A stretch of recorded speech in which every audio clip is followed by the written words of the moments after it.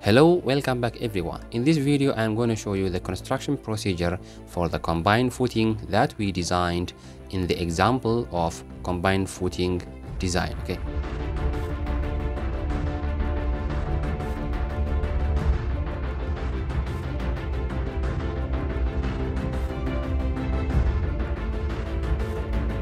So here, if you may have such kind of a site, this is just a sample. I made it on ArchiCAD. Okay, so the first step will be just aligning and setting out the location of the footing, and as per this setting out, you are going to make an excavation like this.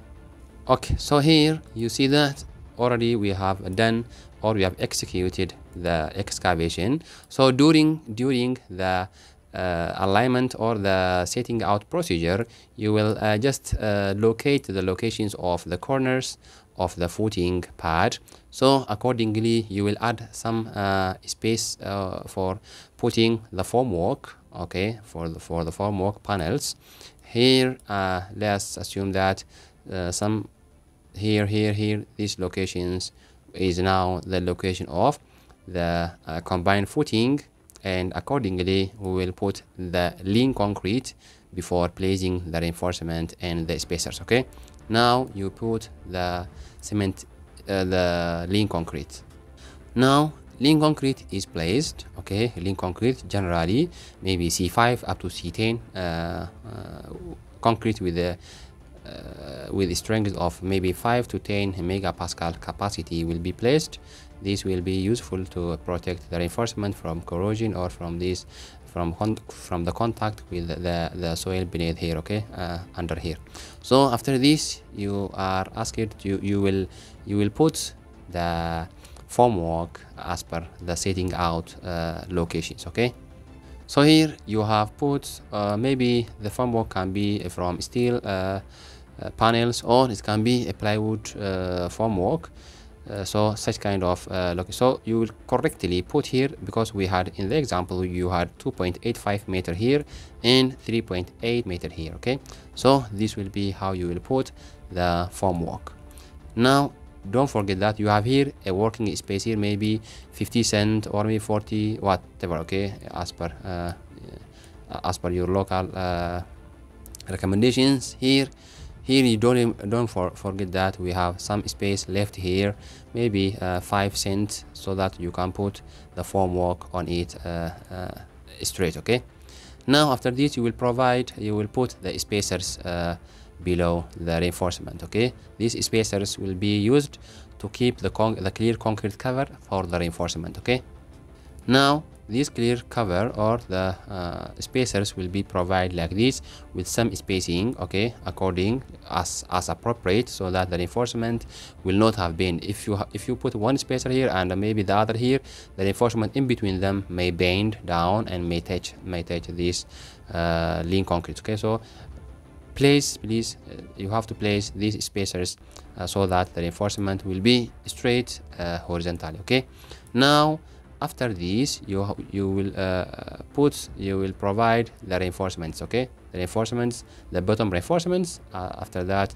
the top reinforcements. Okay, now we said that the reinforcement in the B direction is placed first. Okay, so let me put the reinforcements in the B direction under the columns first.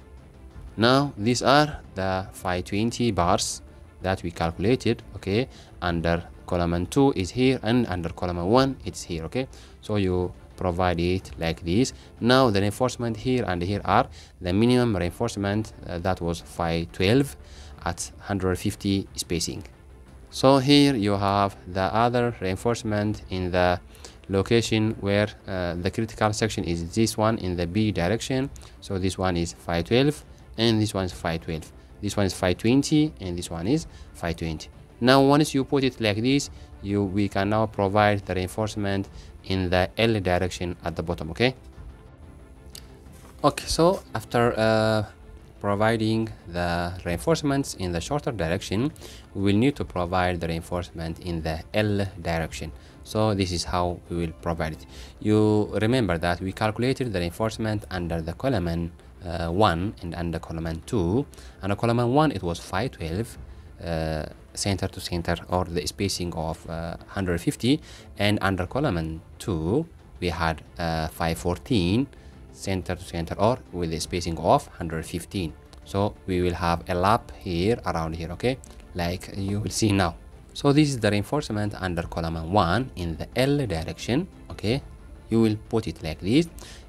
You remember that you have to provide here a lap length as per the code requires, and we will provide the reinforcement in the L direction under the column 2 like this, okay.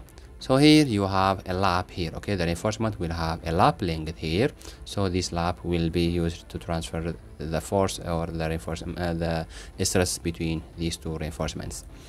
Okay, now the bottom reinforcement is now completed, okay, and we have the spacer below it, and everything looks fine.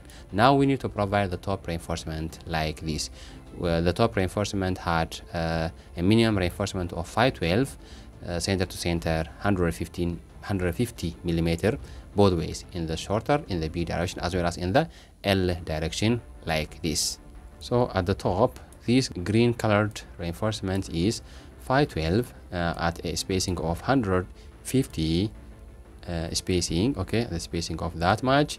And now on the top of this I will provide reinforcement in the B direction like this. Now here you can see that the reinforcement is provided as well as in the B directions. Let me go deep inside and show you here, okay. The reinforcement in the shorter direction in the B direction is at the bottom. Then you have the reinforcement in the longer in the L direction above it. So that's why the effective depth for this reinforcement and this reinforcement is different. Similarly, at the top, the reinforcement in the L direction is below, and the reinforcement at the B direction is above that. So you have such kind of a layout of the reinforcement like this. Do not forget to provide to place the column reinforcement before just finalizing this like this. So the columns will be will have reinforcement like this, and this is column 1 and this is column 2. So like this we will provide the reinforcement. After you finish this and check everything, the alignment and everything, finally you will cast the concrete, and the final result may look like this after the concrete is casted before the formwork removal like this. So after the concrete is casted, it will look like this. The footing will have such kind of shape before the formwork is removed. It will look like this, and maybe if we remove the formworks, then finally you will have such kind of combined footing that has a thickness of this much, and maybe a length of this much and a width of this much. The reinforcement of the column will just show up like this, and finally you will have to provide a formwork here and cast the columns later on after this one gets hardened or has got enough, has cured, okay. So this is how the combined footing construction procedure will look like. I tried to show you in the best way that I could. Maybe later on we may show you in a better way. That's all for this video. Don't forget to subscribe to my channel. Please support our efforts that we are providing you, and with the massive information that we are giving you. Thank you, and subscribe to my channel, like the video, share it with your friends. See you next time.